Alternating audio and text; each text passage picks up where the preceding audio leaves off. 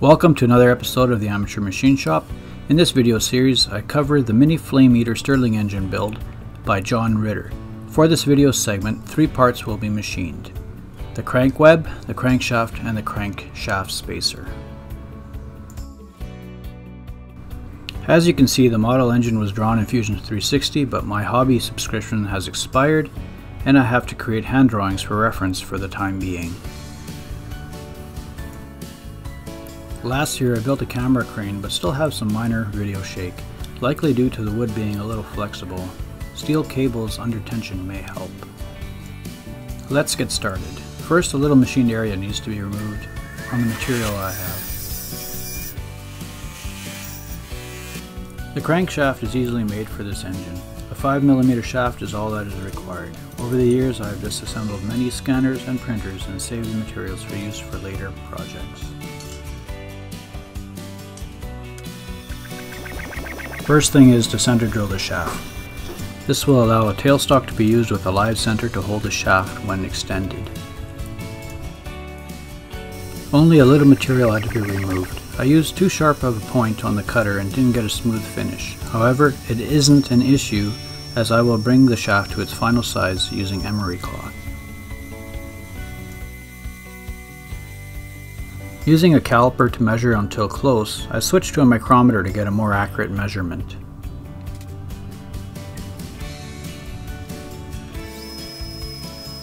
It is a bit of back and forth between sanding and measuring.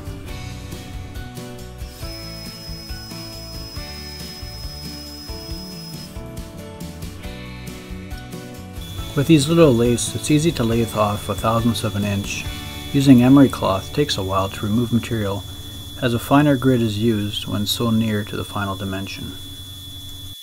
A thing to keep in mind when using emery cloth, sandpaper, or grinding on a lathe is to either cover the lathe ways or wipe the ways before moving the carriage back and forth. You do not want grinding debris between the carriage and the ways. The shaft diameter is close to final size. On such a small diameter, the difference between half a thou, tight or loose, is very noticeable. Machining the end will allow a lead-in for the bearing to slide on easier. Use caution when lathing a part piece that is far from the chuck. I'm only removing about 2/1000ths of an inch. Generally, a 4:1 ratio, that is, diameter times 4, is the maximum distance of the workpiece should be from the chuck. At this point, about 1/1000th of an inch is needed to get the bearings to slide onto the shaft, using 150 grit emery cloth and then switching to 320 grit.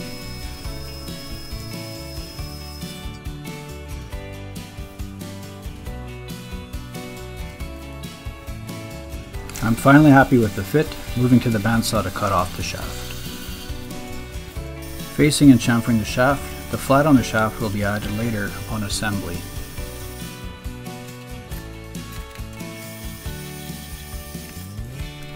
Some final polishing and sanding with 320 grit emery cloth allows the bearing to slide on.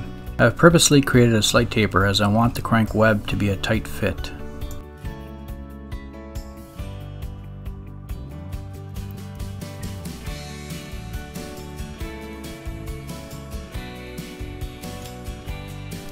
A final machining to remove the center drill support hole, a chamfer and a slight sanding, and that will conclude the crankshaft machining for now.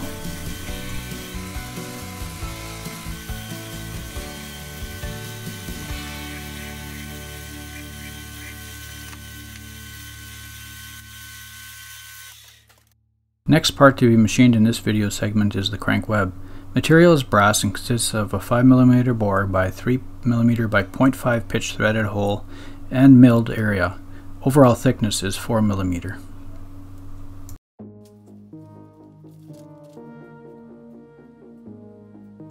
I start the process by laying out the diameter, which is 28mm. Adding a little material, I then halve the distance and determine the center point.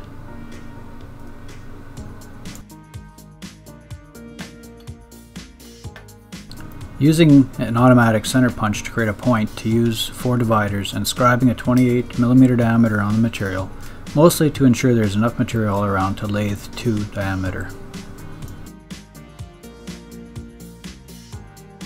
The next step is to cut off the scribed part. I made a point of sawing off all the corners to reduce the corners having to be lathed. For safety, I should have used pliers to hold the material in the saw. An automatic center punch doesn't punch very deep, using a punch and hammer to make the point deeper and easier for a drill bit to pick up on. The center point is now drilled through with the 3/16 drill bit, allows for about 10/1000ths of an inch to be removed later in the lathe.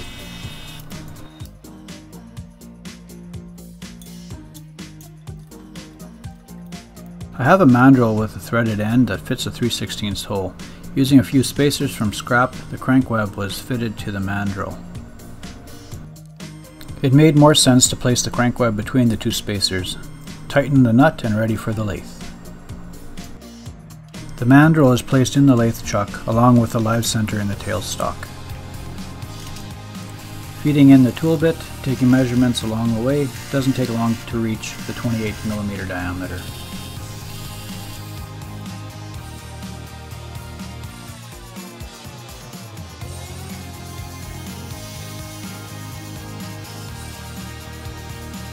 From here the part moves over to the mill, using a 3/16 diameter shank to locate the center and move the part against the fixed vise jaw. After tightening the vise, I check that the shank is centered and isn't hindered by moving the spindle up and down. Setting up and spot drilling with a center drill for the 3mm tapped hole.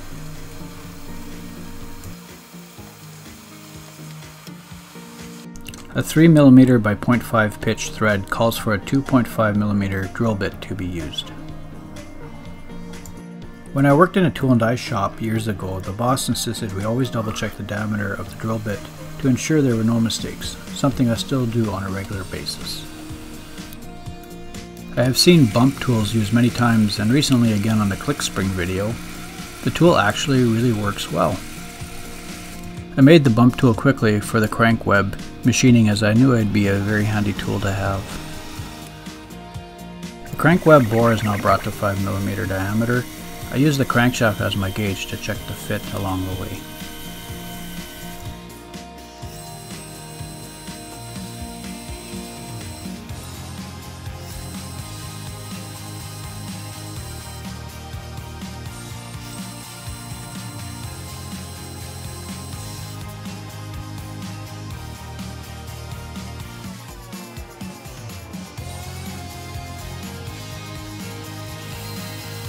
Without any adjustment to the cross slide, the boring bar is fed through one more time and the crankshaft slides in with ease.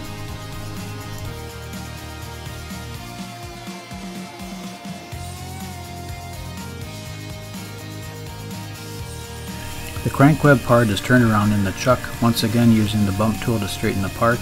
I then face the part to its final size of 4mm.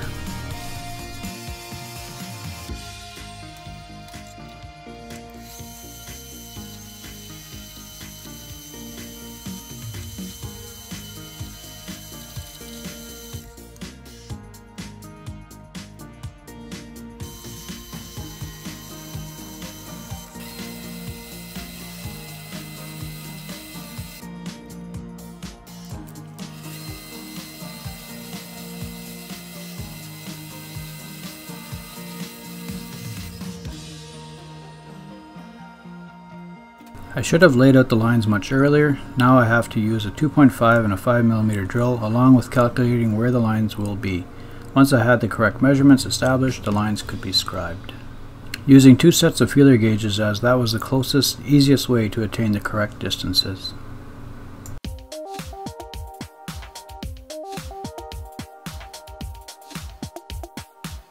The lines for the web are about 20mm from the bottom of the 28mm diameter.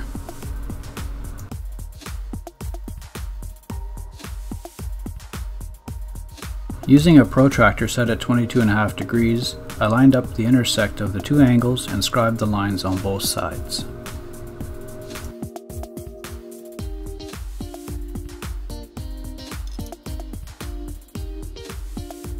The distance across the web at the furthest points of the two angles is 20mm. I verify this with the caliper and I am very close. Using a square to line up to one of the scribed lines to set the part vertical. At this point, the one end can be machined. First I roughed most of the material away and followed it with a smaller new end mill for a better finish, taking measurements in between to work to the final size of 7mm across.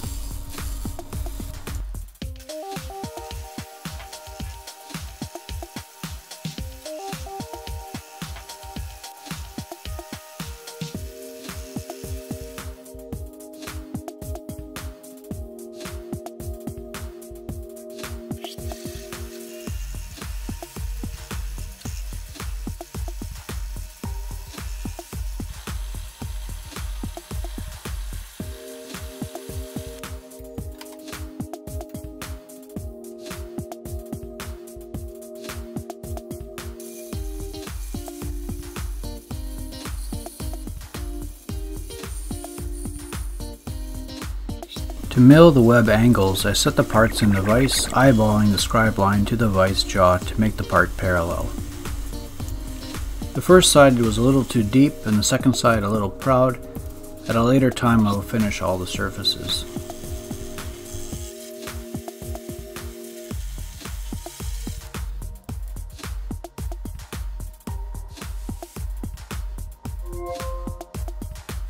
I should have tapped the hole sooner but was interrupted for the day. Setting the crank web in the vise, a 2.5mm drill bit is used to pick up the drilled hole. After this, I use a spring-loaded tap guide to align the tapping handle end. A 3mm by 0.5 pitch tap is used.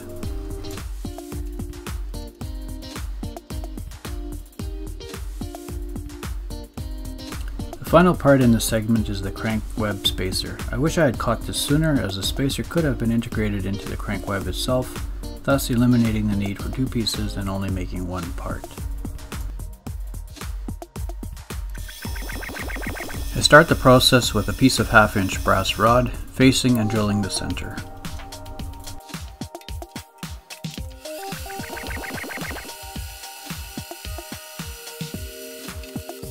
This time I drilled a size under 3/16 using 11/64 to leave a little more material to bore the hole.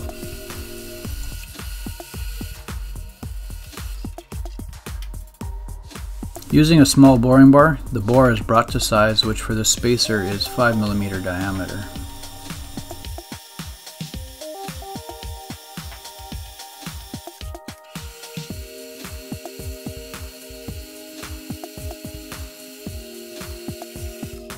Again, I'm using the crankshaft to gauge the diameter. Since this is a spacer, the fit can be loose. Next up, the outside diameter is brought to 10mm.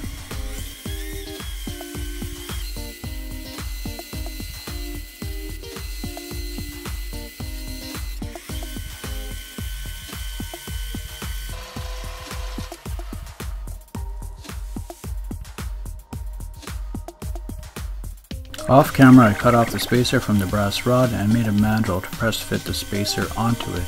I could have used a cut-off tool in the lathe, but I wanted to make sure that the thickness of the spacer would be accurate.